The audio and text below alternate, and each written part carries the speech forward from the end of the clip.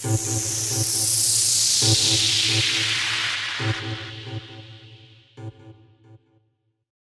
you know when Hebrew Israelism started or around what time?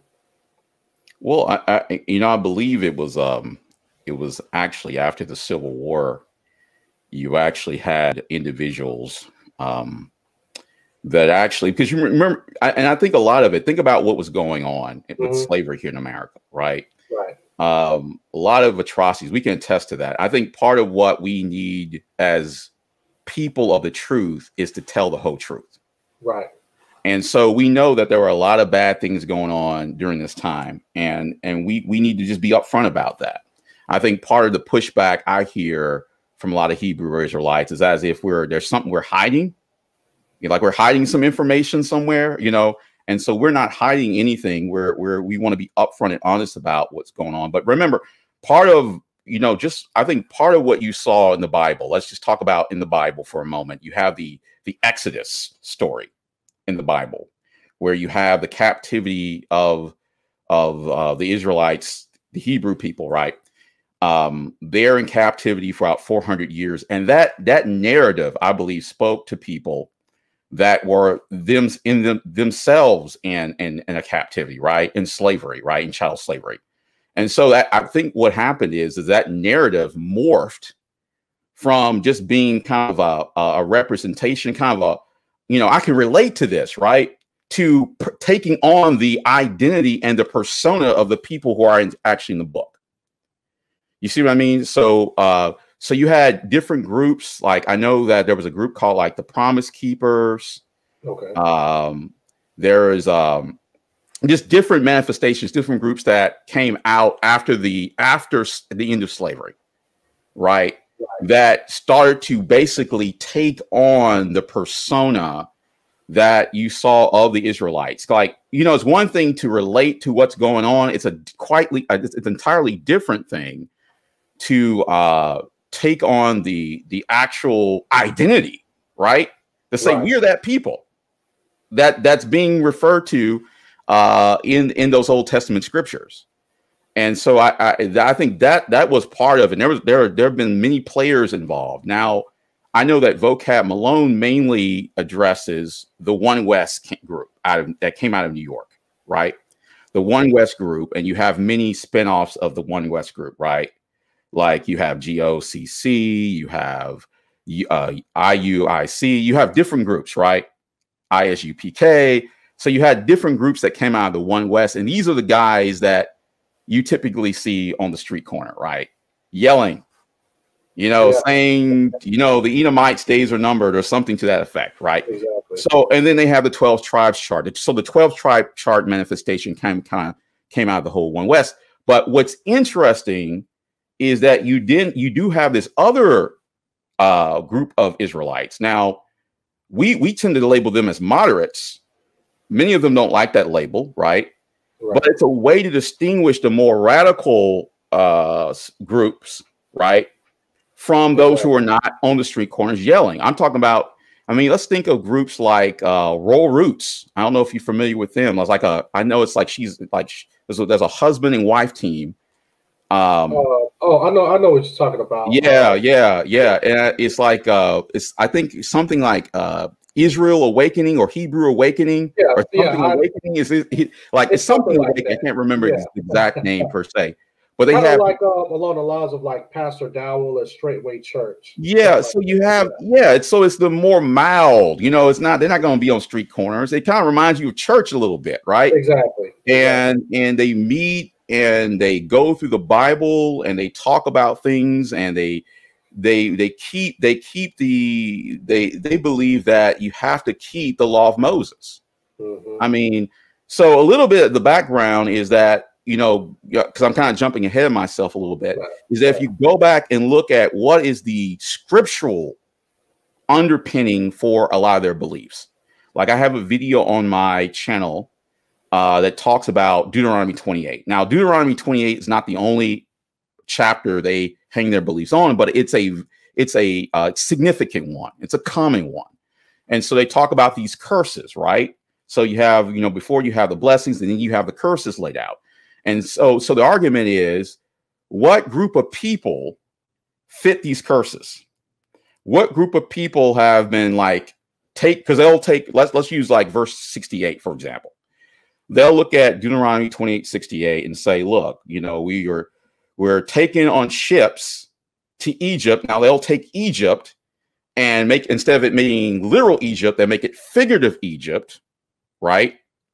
And saying, well, Egypt just simply means the house of bondage. They'll jump to Exodus chapter 20, where it's defined as the house of bondage, and then impose that meaning on the text there. So you have all these literal curses, but then when you get to the Egypt, it's not a literal Egypt. It just means place or house of bondage. And so, i.e., America is the house of bondage. So, and then, they say that, we were sold. And so not understanding that sold there is not referring to someone kidnapping you and selling you like chattel slavery. Okay.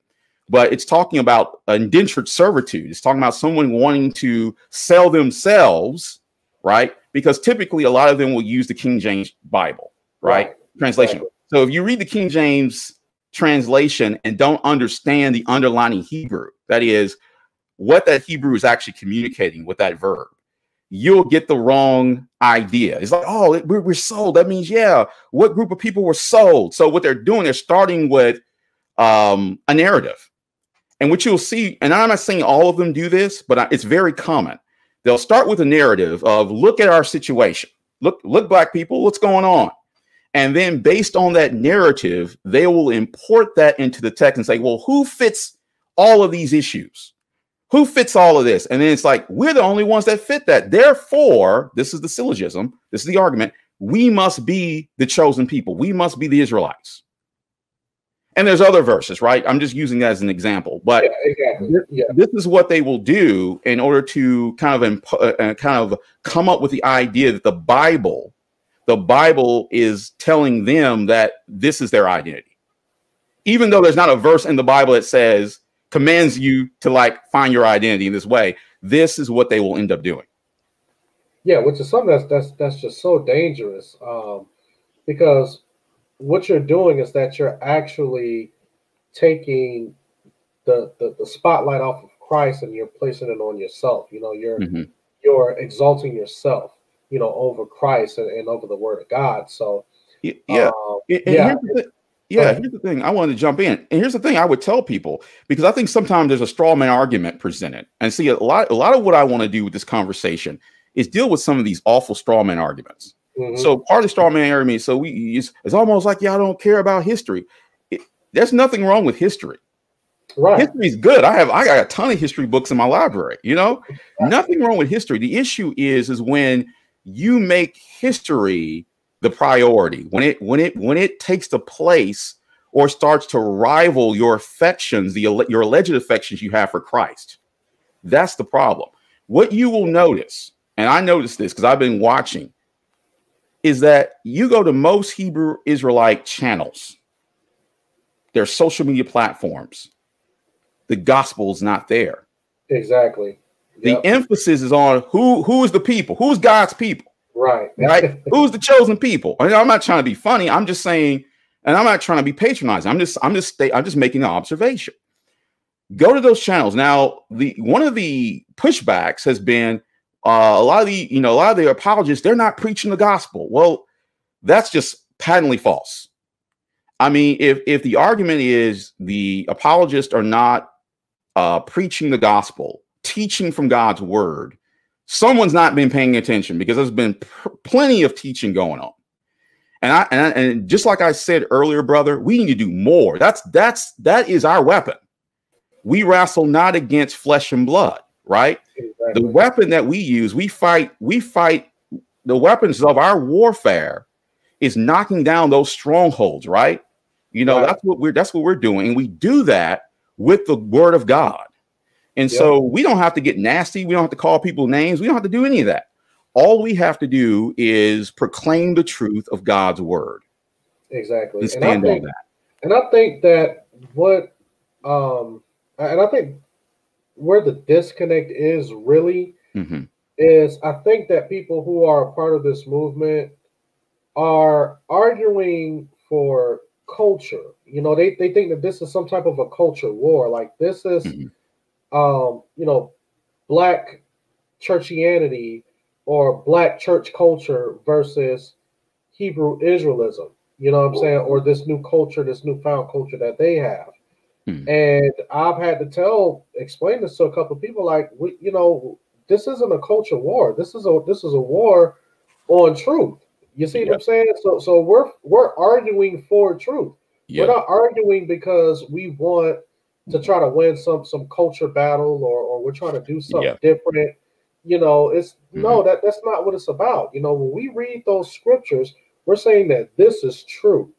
This is what the Bible says, and this is what it says in this context. So let's stick to that. You know, Look. and I think Mhm. that's one of the big hurdles that we're jumping into right now. And I would say, let me add something to that. I think you're Yeah. right on the money with that. Here's the thing: we got to be careful because there is, even outside of what's going on with Black Hebrew Israelism, okay, is that there is a culture shift just in the world as far as what they deem as important. We live now in a world of pluralism. There's no objective truth, my truth, your truth. So that's bigger than Black Hebrew Israelism.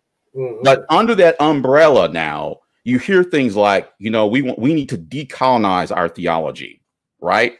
That's not really a Black Hebrew Israelite thing. That this thing has been going on. This is bigger than that, right? But just Yeah. within the umbrella of what you hear that all the time. Like, you hear the thing, we're against Eurocentric Christianity.